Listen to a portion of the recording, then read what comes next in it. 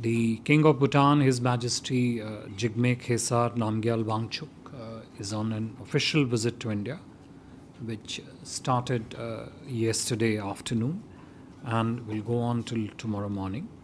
His Majesty is accompanied by His Excellency Limpo Dr. Tandi Dorji, the Minister of Foreign Affairs and External Trade of Bhutan, and other senior officials of the Royal Government of Bhutan. This visit of His Majesty, which has been long in planning, takes forward our long-standing tradition of regular high-level exchanges between India and Bhutan.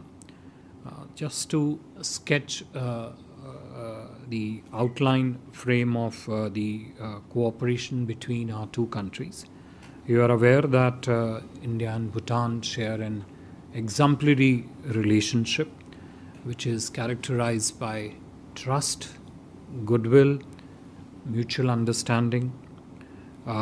It's a time-tested nature of our friendship, which was reflected in the support that we provided to Bhutan during the COVID pandemic, including the Vaccine Maitri program, as also in the expansion of our partnership into some of the new emerging areas and domains of economic cooperation.